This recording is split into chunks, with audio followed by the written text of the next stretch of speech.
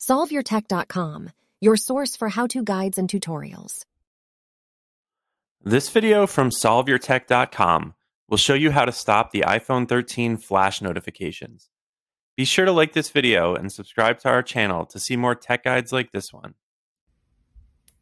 If your iPhone 13 is currently set up so that the flash on the back of the device goes off whenever you get an alert, then you might be interested in turning that setting off.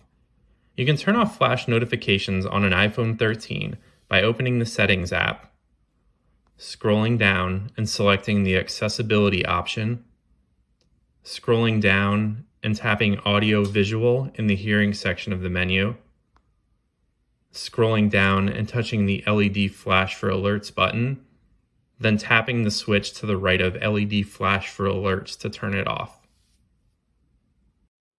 Make sure to like this video and subscribe to our channel to see more tech guides like this one.